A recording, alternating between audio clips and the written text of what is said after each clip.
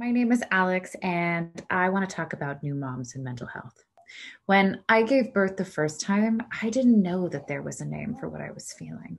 I just thought that I was weak and that something was wrong with my brain and that maybe I wasn't even really cut out for motherhood after all. But none of that was true. So I want to speak directly to the women who might be experiencing postpartum depression or postpartum anxiety right now and let you know that there is nothing wrong with you. You are not broken.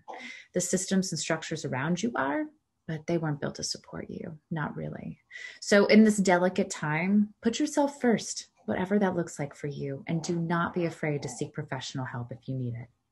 You don't have to go through this alone, and you certainly don't need to buy into this notion of the martyr mother. And in case you haven't heard it today, I want you to hear it from me. You're an amazing mother. Don't forget it.